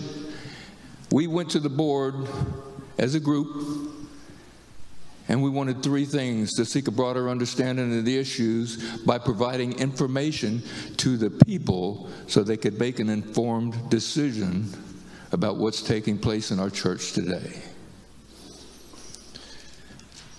During the process, we'd like to see the church enter into a time of prayer and discernment, that we might seek the Holy Spirit and His guidance in where we go and where we end up. And third, we wanted to move forward with the goal of bringing this to a vote and let the congregation decide as an informed body of what we want to be. Now, I've listened to people tell me that if we leave the Methodist Church, what are we going to do? We're going to be, Hap is still going to be the head of the board. Our board is still going to be intact. Every committee that we have in the church will still be the same committee in our church. Nothing changes there. This church is the people in it. We're the bricks, not this building. We're the bricks, each one of us that built this church over a period of time. I've been here over 25 years, and I feel like a rookie. I have friends that have been here, and their families have been here, and their grandparents before them. This is our church, not the United Methodist. They don't own this church. They think they own the buildings. What happens if we disaffiliate? What happens? Nothing. We keep the same missions that we carry out now. We still go to the Henderson settlement and make a difference in the Appalachian Mountains. Nothing changes there. What changes? One, we can finally own this building that we paid for and built, and the people before us paid for and built. It'll be ours. Right now, it's not. You say, well, we won't have any direction. Yes, we will. I've got a book that says Holy Bible on it that gives us all the direction that we will ever need. We're level-headed, thinking people. We can put together an organization here that can beat any other Methodist church on the block. Look at the independent churches around you. Their parking lots are full. We're part of a broad organization in the Methodist Church. A big part of that Methodist Church is Africa. Anybody know anything about the African continent and the Methodist Church there? They're huge. They're the reason right now that our church hasn't already been changed and liberalized to the point where we have no control at all. They're holding it together. They put out a statement that says they're getting tired of this. We have bishops that are corrupt. We have a hierarchy that doesn't answer to the people. They dictate. Nobody has any accountability at the bishop level. They just appointed 13 new bishops. Did you know that? In the Methodist Church. Every one of them are liberal bishops. 2 of them are same-sex marriages. Now, I have nothing, that's their thing. But I think the book of discipline that we live by is being violated on a daily basis. And we've been told that it'll continue to be violated no matter how the boat goes down. So disaffiliation, what does that mean? It means we're no longer a part of the Methodist Church, and I would say, and we would put together a group of people smarter than me, I hope, that we stay independent for a year to decide who and what we want to be. And there are options. There's the Evangelical Methodist Church. There's the Global Methodist Church. We can be independent and still use the Book of Discipline as one of our guidelines. Disaffiliation doesn't mean that we leave the church physically, move out. This is our church. We stay here. And those that don't like the way it goes as a conservative movement, there's plenty of liberal churches around. Now, are we the first ones to do this? No. Before it's over with, there'll be over 5,000 churches gone from the Methodist Church. There's a reason for this problem that we're facing. And the reason is people have violated the Word of God. The leaders of this church have violated the Word of God. And it's up to us as this church to take it back, to make a difference. So disaffiliation, that doesn't mean we're floating out there in the middle of nowhere with no direction. We have plenty of direction right here in this church. Why do you think we're a great church right now? Look at you. Look at the guy next to you. Look at the woman next to you. That's the reason we're a great church. Being affiliated with a Methodist church doesn't get us anything. It takes from us things. Now, Steve, I love you. And I know we love each other, and we're called to love one another. But if I'm not mistaken, the Bible that I have, I know a Jesus that walked into a church, made a whip, and cleaned the place out. He was mad because they desecrated his church. And I'm mad because the Methodist Church has become corrupt. This is our opportunity. Some say God will make a way. I believe He has. And it's up to us. God gave us arms, legs, hands to move and do. He made a way for us to break away from a church that is going further and further to the liberal side. And if you're liberal, I got no problem with you, but you're not taking my church there. I can show you, and we will in the future share with people what's really taking place in the Methodist Church that you're not told about. So when we talk about disaffiliation, let's not talk about being a lost church. Let's talk about taking control of who we are and where we want to go. And I don't want to take up much more of your time, but I will.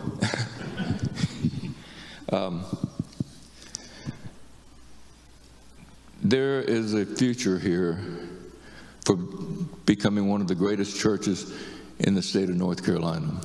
Right down the road is a new church. This morning there was a traffic jam. You couldn't get in the parking lot.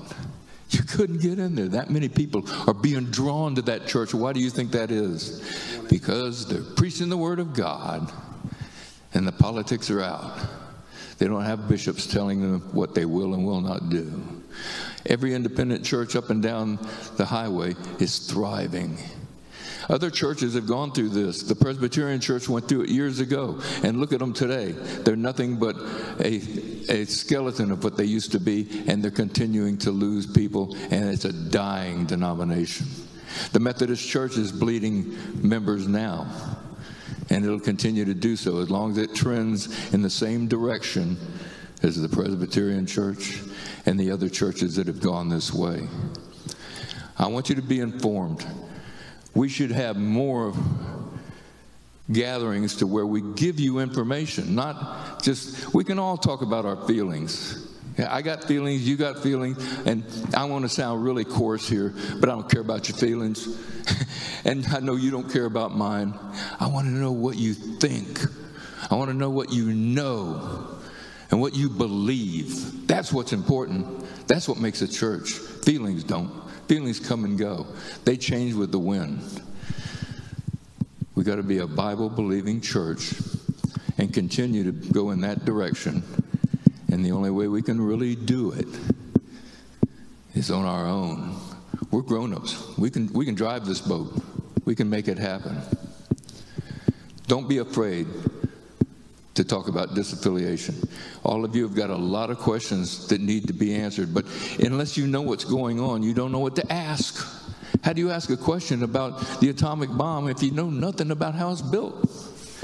So you need information, and this committee that we asked to come together and do something, we're going to be leaning on them to do it, and we're offering all the support that we have, and we have a group that is very knowledgeable. This man right here is a encyclopedia of knowledge. Now, we've been talking all night about how we get out, the process. Here's the process right here.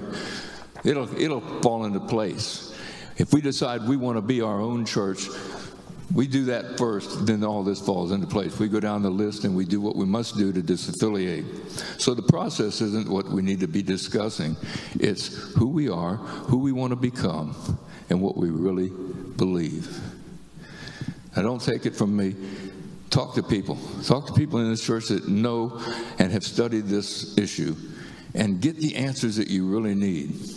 I'm going to propose that we be allowed to give on Sunday after church free barbecue and a class over there every Sunday, giving you more and more information as to what's going on. And so that hopefully will come in the future. And keep your ears and eyes open and your heart open to what God is leading us to do. And don't blow it off thinking we can't, because we can.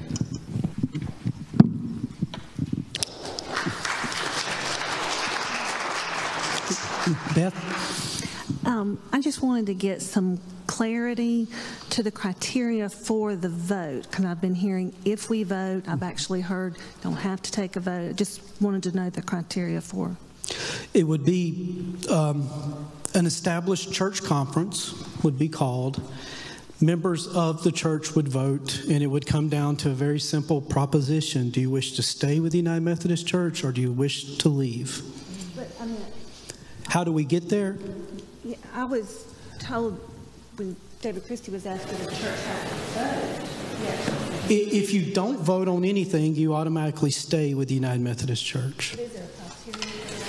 No, that would be if, this committee working with the administrative board brings this proposal to move forward with a vote on disaffiliation, then that would trigger the vote-in process. And as you can tell from being here tonight, thank you for your patience, for starting in the afternoon and ending in the evening.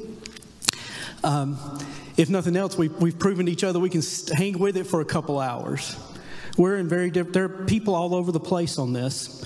So it almost certainly will, I can't speak for the committee or for the administrative board, but it's almost certain to come to that point where the congregation does weigh in with their opinion through a vote-in process. We can talk offline if that's not clarifying enough. Aaron? Oh, wait. I may have heard incorrectly, but it seems like I heard somebody say we need to stay with the United Methodist Church because we know what's going on here and we don't know what's out there. This is the safe move. And the first thought that came to my mind was, I can't come up with a single place in Scripture where God says, play it safe. He asks us all the time to take that step out in faith, whether it's to stay with the United Methodist Church or to disaffiliate. We need to be listening to Him. Yeah, thank you. Aaron, thank you.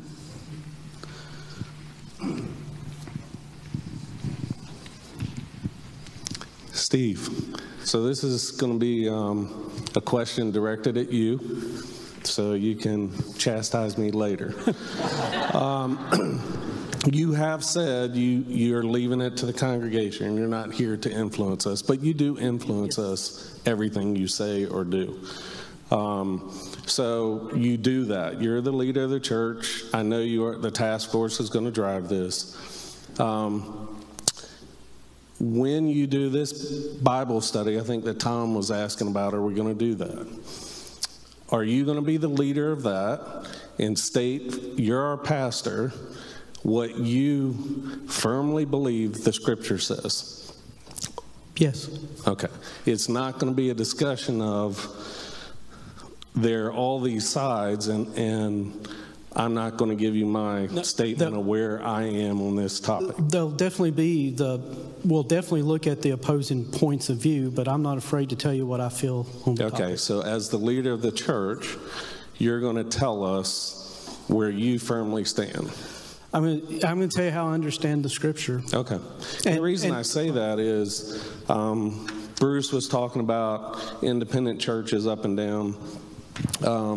Our daughter goes to an independent church, Summit Church, which is J.D. Greer, huge church. You can't get in there on Sunday.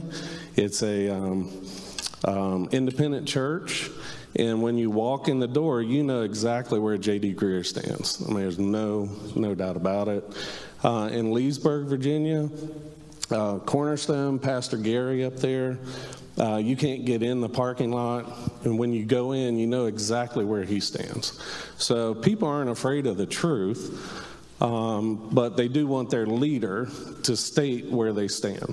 So I would just ask that you do that as we go forward.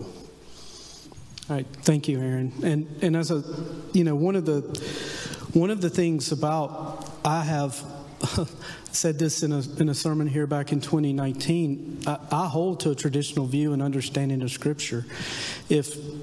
And that's I know that sounds contradictory to those of you who are looking at me going, well, but you want to stay in the United Methodist Church?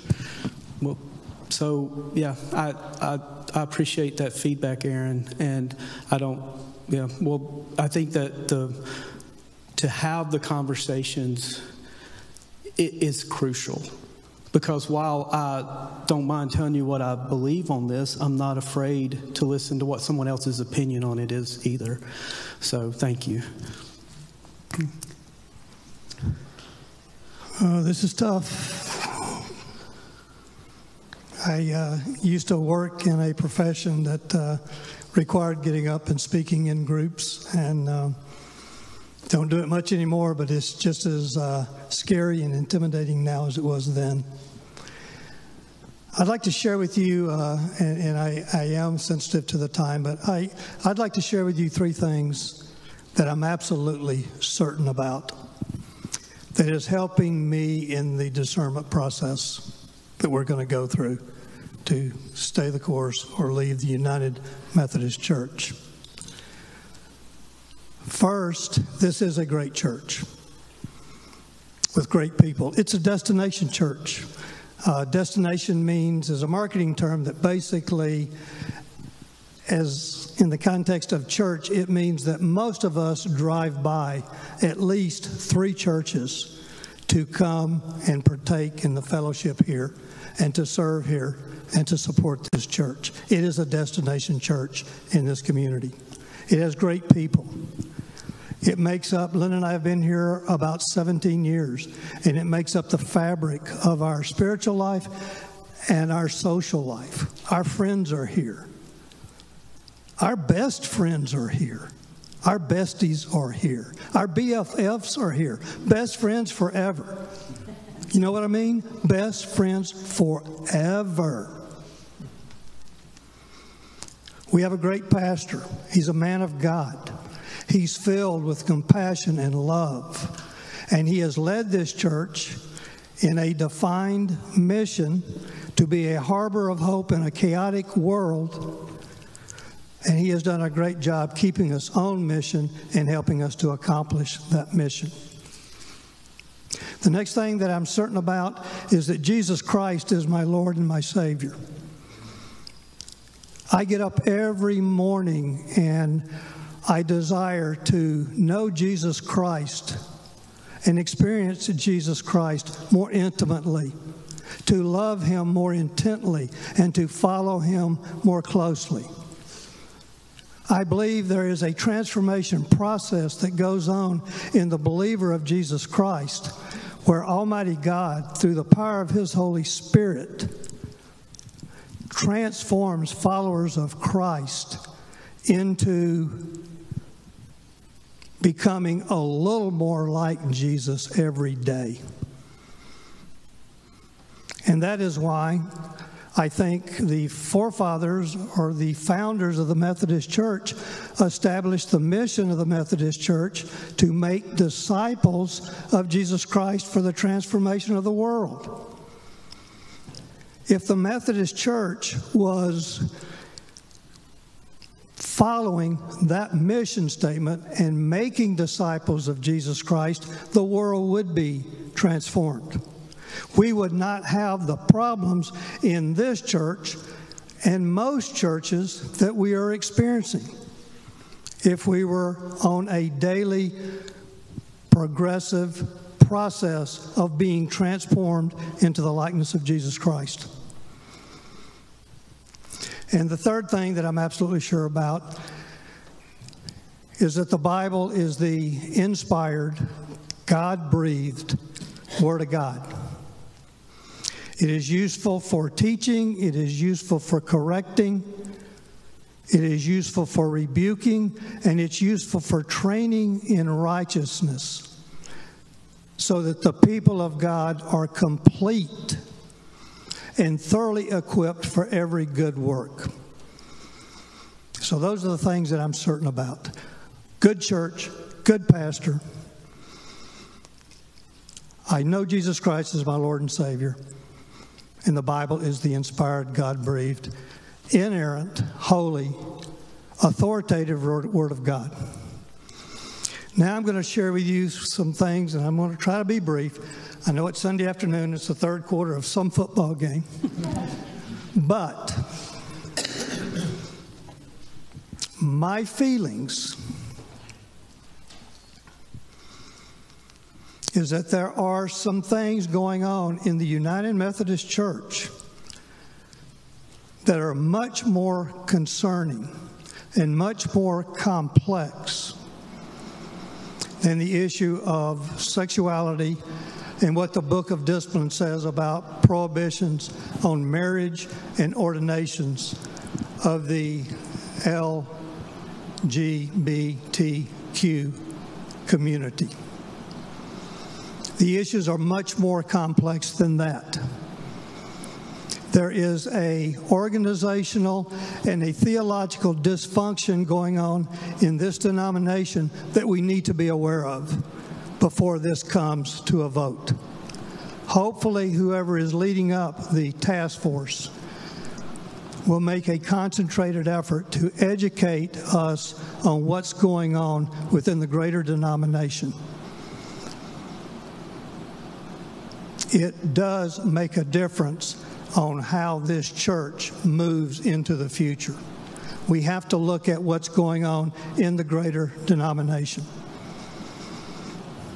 There is abuse of authority.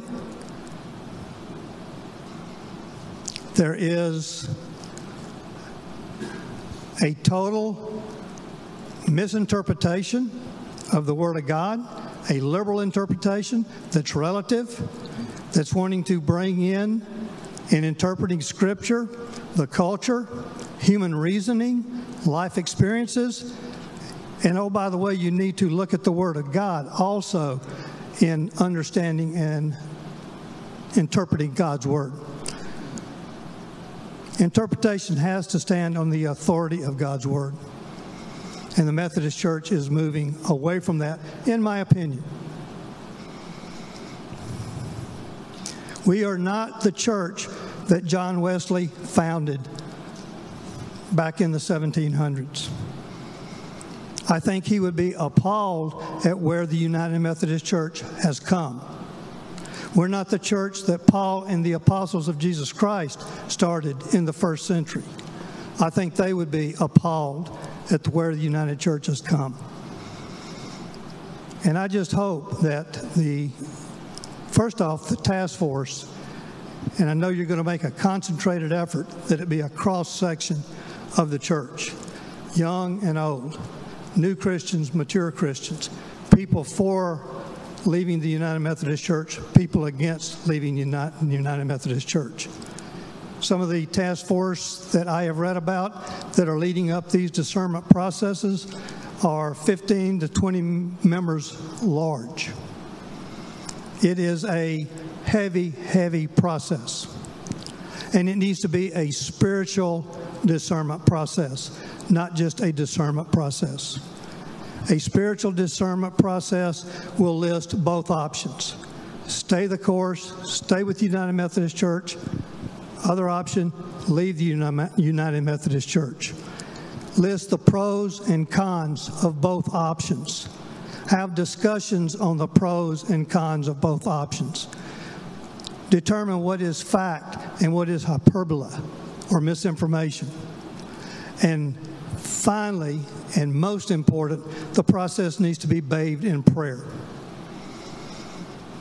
The discernment processes that I have read about, the spiritual discernment processes that I have read about, have a specific calendar of prayer with specific prayers and prayer vigils that take place during every day of the discernment process.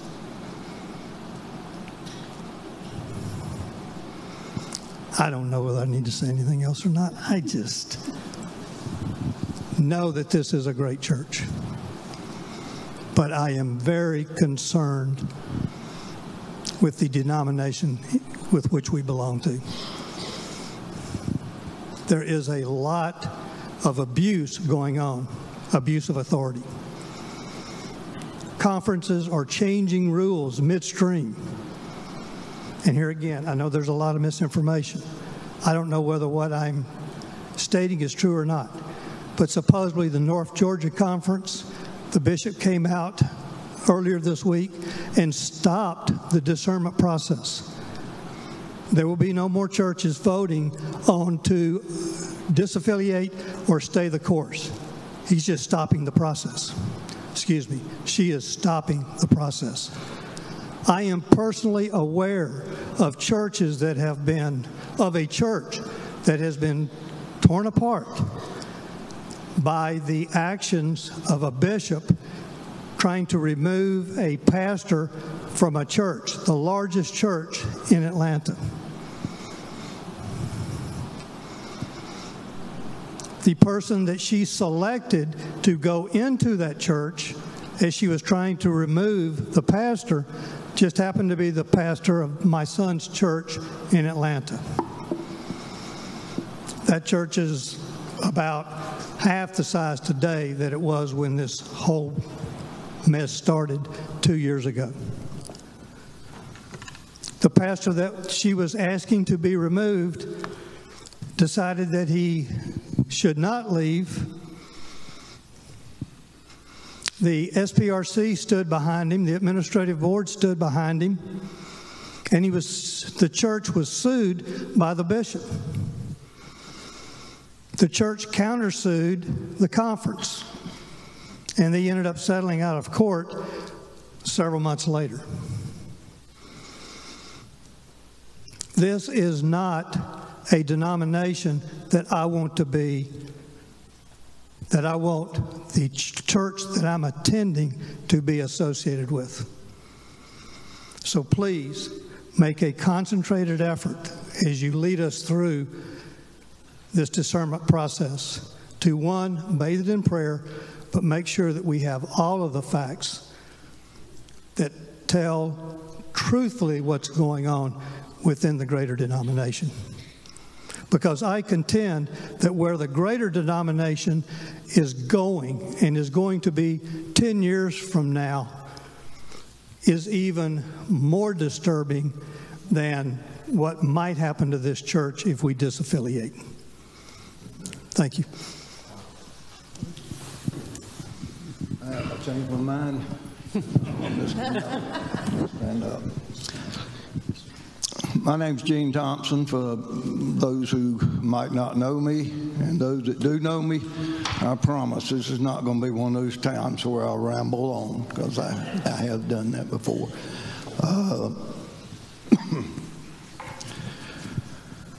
Well, and I forgot. Let me get it in my head. I'm a Southern white, conservative, Christian, heterosexual, hardworking, law-abiding male. My back is not big enough to get another target on there, but bring it on if it need be. I'm going to repeat something that's been said many times. This is not just about human sexuality in this denomination. It's not even about the United Methodist Church. It goes much farther than that. It's about, it has been mentioned, this cultural and spiritual battle, war we're in. I can handle those targets on my back. I can't handle this much longer. I really can't. I don't know how much I've prayed about this.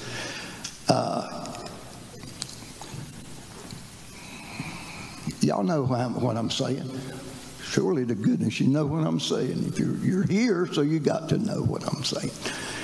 I just want to leave you with two statements. I'm going to sit down right quick now, see. One I've heard all my life. One, I don't know, 25, 30 years, I can't remember. Maybe y'all can tell me. The first one is, God is, well, I'll even state it a different way maybe. My God is the same today as he was yesterday and as he will be in the future. Everybody's heard that. Everybody knows that. Does everybody believe that? I do. I don't know about that, but I do. The other one, and we've already heard this tonight too. I don't know, 30 years ago, first time I ever heard it, I said, what does that mean? Let's agree to disagree. I didn't really understand what that meant, but I said, well, we're talking about, she loves chocolate ice cream, I like vanilla. And if we disagree with that, we can give our opinions, but it's ice cream. I could even say the other jersey that I don't wear in politics, I can see their side sometimes. Not a lot, but I can see their side sometimes. But that's something different too. When we're talking about agreeing, disagree over this, that's when I have a problem. Because one of the factions, one of those factions is saying, I don't necessarily agree with that. And maybe that's okay. I don't know. But, and John, I know where I'm going. I'm going to heaven.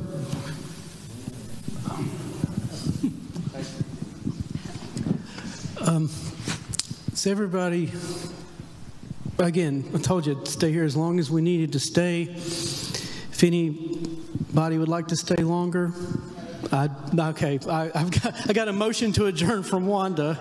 Do we have a second? This is Dennis Lee. He has the rare privilege of being our lay leader at a time such as this. And I couldn't think of a better person to be our lay leader. If you know Dennis, you know his heart, you know his passion, you know his commitment to Christ. The lay leader's role in our denomination is very important, and Dennis will be a part of this whole process.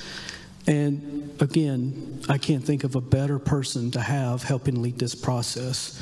Same goes for Hap Smith, who's our administrative board chair. These are people that most of you know, and if you don't know them, please take my vouching for them. We are gifted to have these folks be a part of this leadership. Dennis, would you pray for us as we get ready to go? As you can tell by being here, first of all, thank you. As Steve said, and as many of you said, this isn't, as Gene said, and time again, this is not easy. This is really hard work. But important work is often hard work. Thank you for hearing each other. And as being in this room, you can see there are people in different places. Remember, and it's crazy, I love you all. I care deeply about the future of this church. And Aaron's right, I can't help but influence to some degree simply because I'm your pastor. And I'm going to lead as best I can based on who God's called me to be. And I hope I've been here long enough to where you know that's from a place of honesty and integrity, and I pray humility. And so it's okay if we're on different pages on this from my perspective. But just know I love every one of you. And while we may have places where we bump up against each other, know that love is not conditional, nor is it optional, from me to you. And I pray for you to each other. And so with that spirit of Christian love, the understanding that this has been hard, and with us pleading with the Holy Spirit to make a way, I'm going to ask Dennis to come and pray for us. Well, you opened the door for me. I wasn't going to say anything, but I do want to say just a couple of things, and I promise I won't stay long.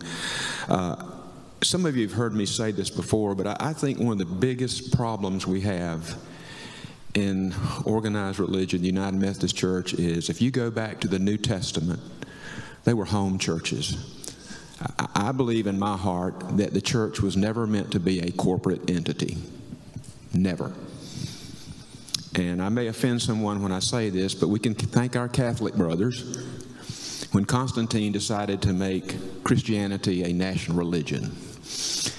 And it wasn't because he was a strong Christian, it was because it was politically expedient for him to declare the church as a national religion. And we've been going downhill ever since. So I regret that. The second thing I would say is if you have factual information, please share it with us.